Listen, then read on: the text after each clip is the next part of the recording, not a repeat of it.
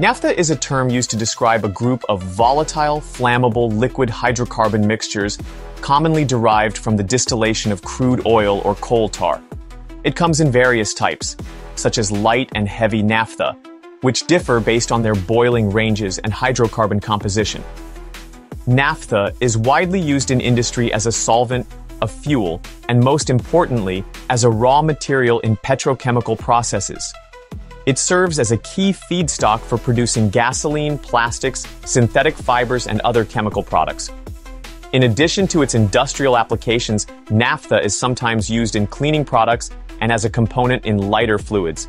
Because naphtha is flammable and contains harmful hydrocarbons, it must be handled and stored carefully to avoid fires, health risks, and environmental damage. Despite these hazards, it remains an important industrial chemical that requires strict safety and regulation.